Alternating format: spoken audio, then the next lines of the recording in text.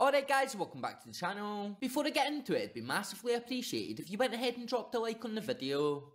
Cheers. So Rangers' decision to release Ryan Kent from Ibrox this summer appears to be getting smarter by the week now, and his troubles at Fenerbahce have been highlighted once again after what he did recently. So after leaving Glasgow under Beale, the ex-Ibrox winger joined the Turkish Giants as a free agent in the summer, and due to a lack of minutes it's not looked good since he arrived in Turkey. Ryan Kent has managed just 44 minutes of league action since playing 85 minutes in the opener of the campaign, with the majority of his game time coming in the Europa Conference League, and with some of their top talent on international duty for their country. The October international break presented a real chance to impress his new boss. However, the winger's newest social media moves suggest that tensions may have already flared at his new club, and he may be calling it quits very soon. Ryan Kent's Instagram account appears to have been cleared of all postings about Fenerbahce, as well as unfollowing them in any mention of the club, with some pictures of his time at Ibrox remaining visible. The former high-profile Ibrox star certainly misses his time in Glasgow, but it certainly was his decision to call it quits, having failed to sign or agree any contract extension. While of course it can be tough for a foreign player to adapt to a new league, new environment and new lifestyle when they take the leap into a new challenge, Kent will be frustrated with how his career has continued over in Turkey. In terms of playing time, Ryan Kent has just managed 1.190 minutes, which does place him 17th in the squad for game time. It's believed that Ryan Kent was promised game time ahead of his move, but that promise hasn't been kept, which means his frustrations are totally justified. So ibroxnews.co.uk have asked the question, would some people take him back in Glasgow? And considering the failures of some of Beale's signings, some fans would definitely jump at the chance of that, but any possibility of that happening is zero given the way his time at the club ended. But the latest episode in his Fenerbahce drama proves that the grass isn't always greener on the other side, and it appears that his career in Turkey might be finished already. So what do you guys think then? I do think it is quite sad to see. However, like I did go on to say before, the grass isn't always greener on the other side. Obviously he did want to leave the club for whatever reason, and to be fair, I'm not overly sure what that reason would be, as I don't think Turkey is an overly better place to apply your trade in football. I think we signed him as an ex-Liverpool player who we actually wanted in Glasgow at the time, and if we are honest about it, Fenerbahce did sign him as a free agent who didn't have a loan period at the club like he did with us to prove his worth, so the only investment they have really put into him are wages, which they would have spent anyway on another player. I honestly don't think he will stay in Turkey much longer, and I'm sure like Morelos for example, he really does regret how he ended his career in Glasgow. But let me know what you guys think down in the comments, and subscribe for daily videos.